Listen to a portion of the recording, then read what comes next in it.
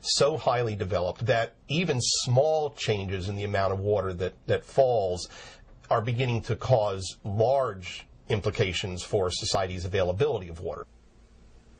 Multiplying the impact of consumption and habitat destruction is the fact that, with fuels, with pesticides and herbicides and industrial chemicals, with noise and with electromagnetic waves and with human activity and with structures of control and domination, empire is literally and metaphorically poisoning every square inch of the planet. Yes, life will recover from what we are doing to the planet, but don't hold your breath. It's going to take millions of years. It's going to take an incredible number of human generations. Trillions of people will live in a biologically impoverished world if we don't stop our human impacts now. I spoke with Daniel Quinn about this mass extinction. He gave me a metaphor that has haunted me since. We are like people who live in a very tall building, brick building. We live on the top floor, and every day we go down to the lower floors, and at random we knock bricks out and take them upstairs to the top and build higher. Every day, downstairs, 200 bricks, take them upstairs. And the building is perfectly stable. But it's not going to be stable forever because we are attacking the structural integrity of the building. 200 species a day, day after day after day, year after, and as our population increases, it's going to turn into 400 species a day, 1,000 species a day. And there's going to come a day when the system is going to collapse. 200 species a day. This is calamitous. We may already be well over 200 bricks each day, and it looks to me like the building is not far from collapse. Everything in me wants to run out of the building before it comes crashing down around my ears. But where would I run? Empire now covers the planet. The building is everywhere, and almost all of us are inside of it. All of us. All 6.5 billion of us. One of the hardest things to talk about is the human population explosion. The friends and neighbors I spoke with all seem to agree that the enormous increase in human population would soon have to be reckoned with. We're approaching full tilt, I think, in terms of what the planet can sustain. Any species that has outgrown its environment is pressed for resources. Is it just all going to end, and is that going to be the solution? You know, are we going to become extinct like the dinosaurs? Equilibrium will be re-achieved. Unfortunately, nature is a harsh taskmaster. Because we're so intelligent, because we're such a different class of animal with such a big brain, we have the ability to understand and foresee and prepare and stuff for these things. It doesn't mean we will. How will we face into the issue of human population? I went to speak with William Catton, a professor of sociology and human ecology at Washington State University, now retired, and author of an amazing book on ecology and human population called Overshoot. According to Catton's assessment of the carrying capacity of the planet, I think the way we're living now, the world was overpopulated already by the time of our Civil War. The population at the time of the U.S. Civil War was just over 1 billion, so we've now overshot that number by more than 5 billion, as Catton told me. It is possible to exceed carrying capacity, but only temporarily. If you exceed carrying capacity, you then damage the environment upon which you're depending. Looking closely, I've come to see that population numbers for humans, in and of themselves, are only part of the story. As Catton points out, it's the damage those numbers do that counts, and that damage is intimately connected to our way of life. The Earth supports as great a collective mass of ants as it does people. It can do so because ants aren't building 6,000 square foot homes, driving 2 hours to their jobs, buying plasma TV sets, and killing each other with depleted uranium munitions. we in the developed world have 32 times the footprint on the planet, on resources depletion, 32 times the person in India. I think we all know that, though the figure is stunning. And it ought to make us really think and start to talk with each other about this. You talk about how many energy slaves per capita do we have. In this country, we've got something like 70 times as many energy slaves per capita as people in Bangladesh. Instead of thinking of that Bangladesh as the overpopulated country, if you multiply each of us by 70, take that 290 million or whatever number of us there are now, multiply it by 70, wow, we are an overpopulated country. In those terms, the U.S. is a nation of 21 billion people, and my own 3 children add 210 to that number. To speak of population, then, as the root cause of our problem makes little sense to me. It conjures images of crowded third-world cities and teeming masses of human flesh, while the global impacts of rich first-world lifestyles go unexamined.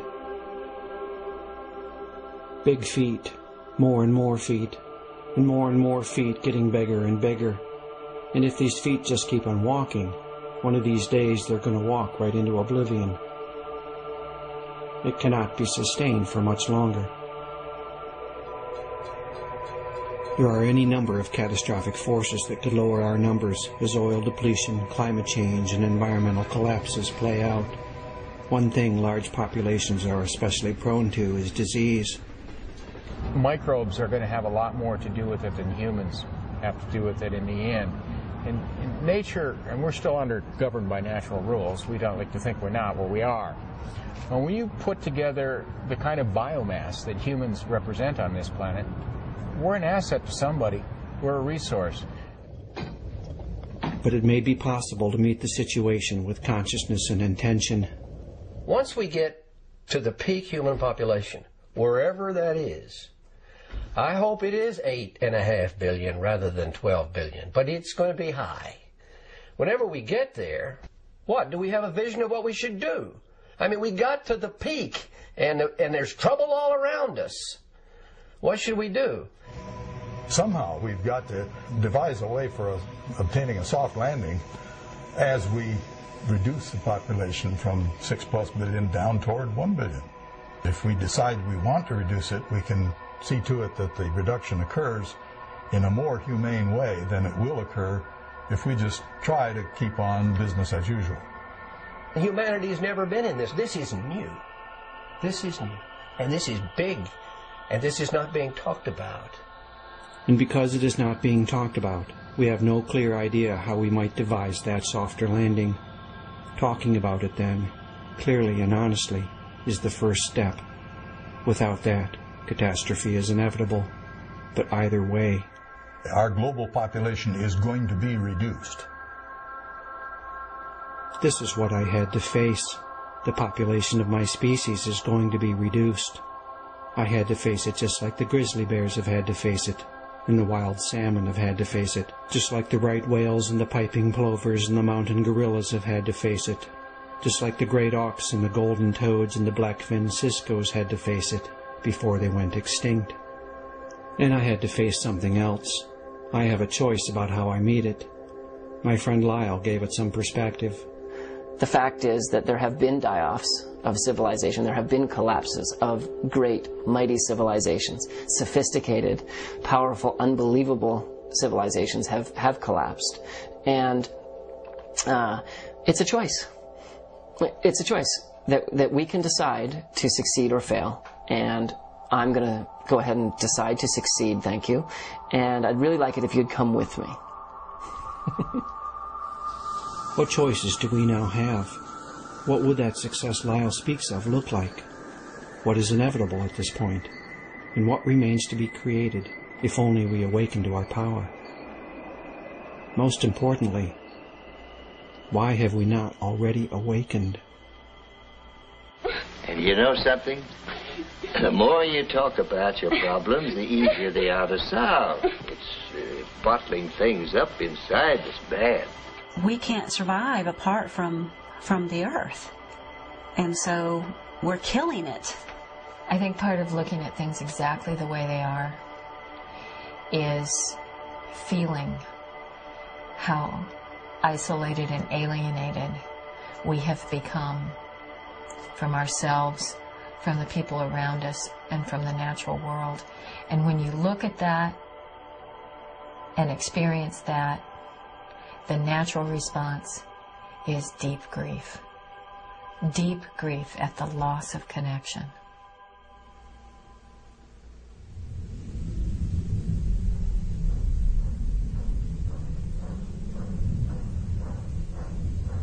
There are other issues we could have looked at. How do we face into all of this information? It looks as though our very survival as a species is now in question. As I gaze unflinchingly at the world situation, the information goes right into my body. I feel shaken to the core. I feel like running away. I feel, at times, like I've been hit head on. I know I'm not alone. I wish I had some magic potion. I wish I had some easy fix. I wish I could just tell you that everything is going to be okay. But of course I can't tell you that. And probably, deep down, you already know that. What chance do I really have, Doctor? Mr. Marshall, I have no desire to mislead you. I'm sure you realize that recovery is not a sure thing. 36 years after the first Earth Day, 44 years after Silent Spring, the planet is closer now to ecological meltdown than it has ever been. If what we want is to stop the destruction of the life of this planet, then what we have been doing has not been working. We will have to do something else. When we stay focused on the question, what do? We don't ask the more basic questions about how did we get here. And if we don't ask those questions, I don't think we've got much chance of affecting the kind of radical change that we're going to have to affect if we're going to make it. Well, I appreciate your being so frank with me, Dr. Swanson. I guess I don't have to tell you how I feel. From my experience, talking about how we feel is exactly what we need to be doing, and we'll also need to question some assumptions. One assumption I question is the one that tells us that since scientists can help us understand the situation, they are automatically equipped to tell us how to solve it. But there are forces at work in the world that cannot be understood through a microscope. What are the forces that brought us to this point, and what are the forces that keep us stuck here? I went to speak with the people who are trying to answer these questions. I realized that I would have to step outside of the culture so that I could see it from a new perspective. Deep inside the tangle of problems that threatens the entire world, there rages a boundless blaze of cultural fire, the locomotive power for the cultural train we're all now riding. An engine not of steam or diesel, but of story and myth, habit and belief.